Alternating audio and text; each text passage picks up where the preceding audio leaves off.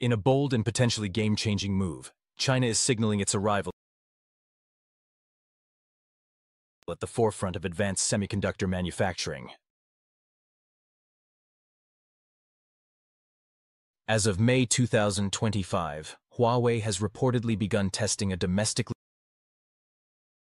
developed extreme ultraviolet EUV lithography system, technology that, until recently, was considered almost entirely out of reach for the country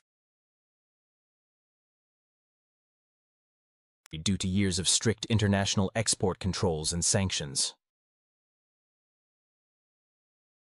According to credible industry sources including DigiTimes and TechPowerUp, these tests are already underway at Huawei's state-of-the-art facility in Dongguan, with trial production of advanced chips expected to begin by the third quarter of 2025. If successful, mass production could follow as early as 2026, an outcome that would dramatically alter the balance of power in the global chip industry. EUV lithography is not just another manufacturing method. It's the crown jewel of modern semiconductor fabrication, enabling the creation of chips with features as small as 7 nm, 5 nm, and now 3 nm. These chips power everything from the latest flagship smartphones, high-performance computing systems, and artificial intelligence infrastructure. Until now, this cutting-edge process has been monopolized by the Dutch company ASML, the only firm in the world capable of producing the highly sophisticated EUV machines necessary for this level of fabrication. In 2020, under mounting pressure from the United States and allied governments, ASML halted all exports of EUV systems to China. The decision was part of a broader sanctions regime aimed at slowing China's ability to develop advanced semiconductors. These sanctions were widely expected to delay China's technological progress by at least a decade. By cutting off access to the tools required to manufacture sub-7 nm chips, the sanctions effectively barred companies like Huawei and its key domestic foundry partner SMIC from participating in the global race for semiconductor leadership. And yet, against all odds, China appears to have turned a corner. Huawei's EUV prototype is being hailed as a breakthrough, an achievement made possible by years of relentless R&D, a strategic pivot toward domestic self-reliance, and the mobilization of top-tier talent from across China's scientific and engineering landscape. What began as a survival strategy in the face of geopolitical pressure has now matured into a plausible blueprint for technological independence.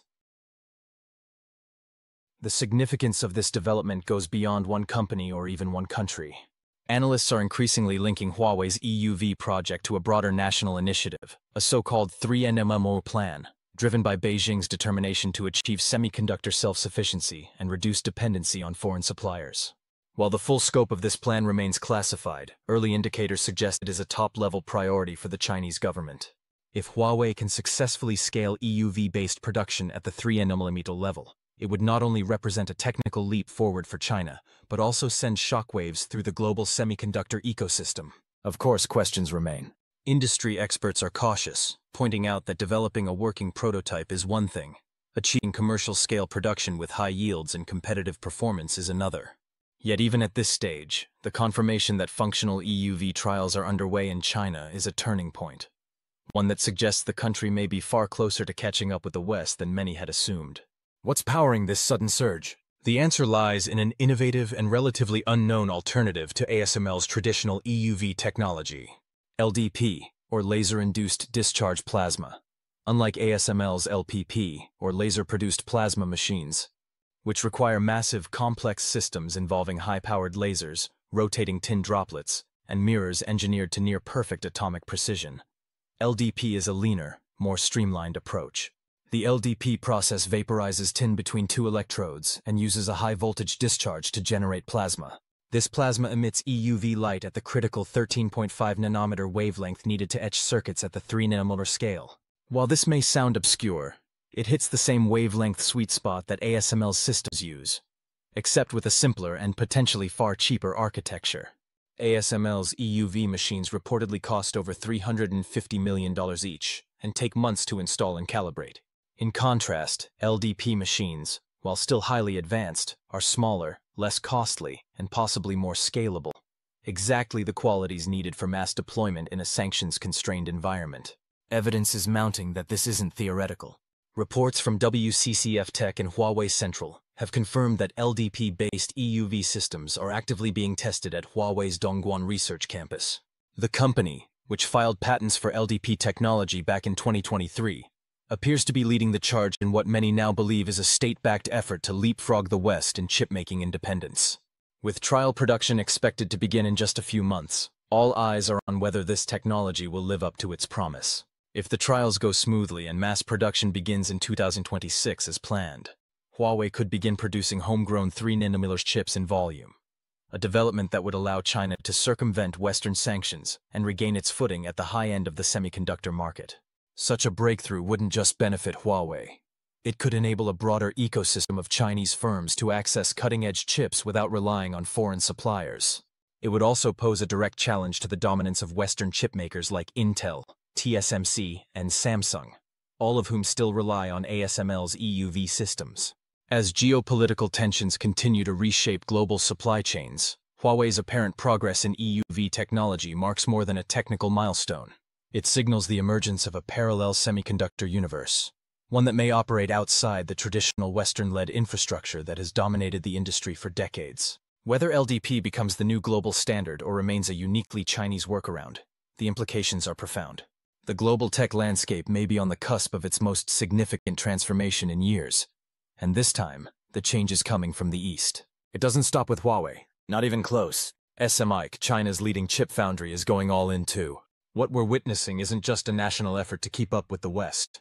It's a coordinated push to leapfrog it entirely. In January 2025, a report from the South China Morning Post revealed that a Harbin-based research team had achieved a major milestone: their own EUV light source, reaching the critical 13.x nanometer wavelength threshold. That level of precision has only ever been mastered by a select few. This isn't some isolated lab success. It's part of a high-stakes, hyper-accelerated campaign that's charging forward at breakneck speed. Why does 3 nanometer matter so much? Because in the semiconductor world, smaller means stronger. It means chips that are more powerful, more efficient, and less power-hungry. It means your next smartphone won't just be faster. It could run complex AI models locally without ever touching the cloud. Self-driving cars could reach new levels of precision. Quantum computing could get the push it's been waiting for. 3 nm isn't just a spec, it's a technological inflection point. For years, the West's lead in advanced chip manufacturing has powered everything from NVIDIA's AI breakthroughs to Apple's silicon supremacy. But if China breaks through this wall, it could completely upend the global balance of power. At present, Huawei is using 7 nanometer chips made by SMIC in its Mate phones and Ascend AI processors. That in itself is a massive achievement, especially under heavy sanctions. But 7 nm is just a stepping stone. The real battleground is 3 nm. That's the node TSMC is already producing for Apple's M-series chips. That's what Intel is gambling on to stay alive. And if China gets there, on its own terms, the consequences could be seismic. It wouldn't just mean survival, it would mean dominance. And there's more. If Huawei and SMIC crack EUV and mass-produce 3 nm chips, it's not just about outpacing TSMC or matching Intel. It's about disrupting the entire semiconductor supply chain. ASML, the Dutch giant, has held an iron grip on EUV lithography, supplying machines that cost over $350 million each to the world's most advanced chipmakers. China, until now, has been locked out of this tech. But a functional, domestically built EUV system, cheaper, scalable, and sanction-proof, could flood the market and shatter ASML's monopoly. Some in the West may still be dismissive, but they're paying attention. TSMC is doubling down on high-NA EUV development in Taiwan. Intel's pushing hard in Oregon. They see what's coming. China isn't there yet, but it's getting closer by the day. And those US sanctions? Ironically, they've become fuel. Instead of stalling China's momentum, they've accelerated it. In February 2025, Huawei's founder reportedly told Xi Jinping that chip shortages were easing. That's not optimism, it's a signal. And according to Reuters, even Nvidia has quietly warned its investors about Huawei's rising capabilities in AI chips. This is not a fluke. It's not a one-off. It's a tectonic shift. But that doesn't mean there aren't real obstacles ahead. ASML's ecosystem wasn't built overnight. It took decades of innovation, investment, and trial and error. Huawei's new LDP-based lithography technology is promising, but still unproven at scale. Early tests could encounter setbacks. Yields might lag behind what TSMC can achieve consistently. Mass production isn't guaranteed. The machinery is complex. The stakes are enormous. The West isn't panicking, not yet, but it is watching closely. And if you're still here, it means you get it. This isn't just about chips. It's about sovereignty, about independence. China no longer wants to rely on foreign tech to fuel its future. Huawei has opened a massive R&D center in Shanghai, reportedly hiring world-class engineers and scientists to build an entirely new generation of lithography machines from the ground up. Xi Jinping has made technological self-reliance a national priority, and this EUV breakthrough? It's a loud, undeniable sign that it's not just talk anymore. Insiders across the tech world are paying attention. Thought leaders on X, like MKI Go and Amuang, have been tracking these developments and sounding the alarm. China's catching up. Fast, but the road ahead remains steep. ASML's CEO stated in December 2024 that China is still 10 to 15 years behind in EUV technology. That may be true on paper, but time is compressing. SMIC's 7nm chips, despite sanctions, without access to ASML's tools, are already working. If China pulls off 3nm in 2026, the timeline for Western tech dominance could be shattered overnight. Still, building a full-stack EUV ecosystem, from precision lenses and mirrors to control software and etching materials, is a monumental task. China is betting big. The ambition is real, but success isn't assured. Not yet. So where does that leave us? As of now, Huawei's EUV trials are real. The 3nm strategy is in motion. The entire Chinese semiconductor sector is charging forward like never before.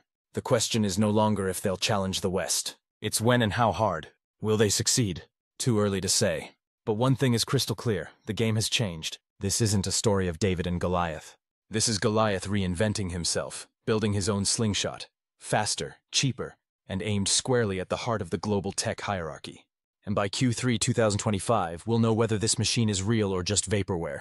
Until then, the entire world is watching, waiting, holding its breath. So, what do you think? Is China about to rewrite the rules of the chip war, or does the West still hold the line? Drop your thoughts in the comments. I read every single one. And if you're craving more, check out my deep dives on TSMC's China Dilemma and SMIC's 3nm bombshell, links in the description. Thanks for watching. I'll see you in the next one.